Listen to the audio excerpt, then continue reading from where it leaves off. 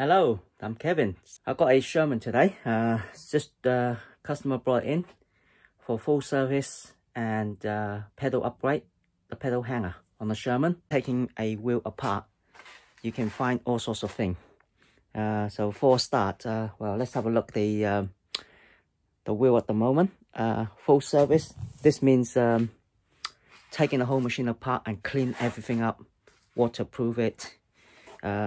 Battery BMS protections, because the Sherman come in with a error. When you turn it on, the Sherman goes up and then down again, which indicates the battery BMS is got a problem. So he also wanted the pedal hanger upgrade. So overall checkup service on the Sherman. Yeah, so let's have a look at the difference in the pedal hanger, the new one and the old one, which is slightly higher. So here we are. So we have a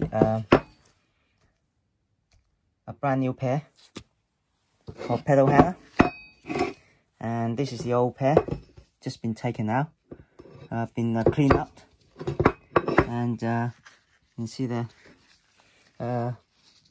So the pedal hanger was actually loose. What I find is when the pedal hanger is loose, the wheel, when you stand on it, you can hear a little, sort of like you can feel the wheel is slightly loose. So that's due to the bolt on the pedal hanger. And let's have a look over here. And this is the tires that's been taken out. And see there, it's been heavily used. There are scratches everywhere on the wheel, and all this is all rusted.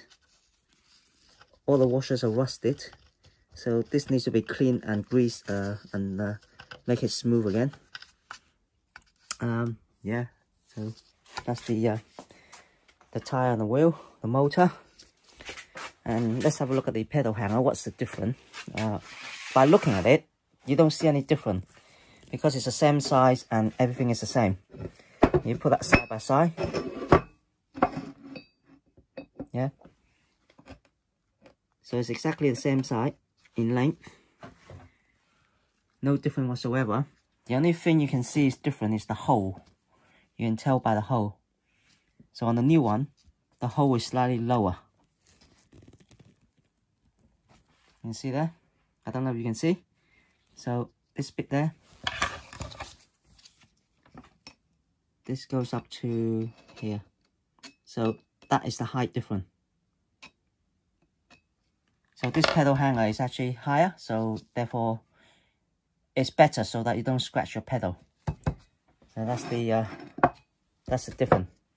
The hole is higher up on the old one and lower on the new one. So being low, when you mount it, it goes up like this. So you get about 1 centimeter of difference in height, and that's make a lot of difference. 1 centimeter. And also we have the BMS here, which is that's the ball been taken out. The BMS, this is a big job. BMS takes a while to take it out because it's you're dealing with a battery and high voltage.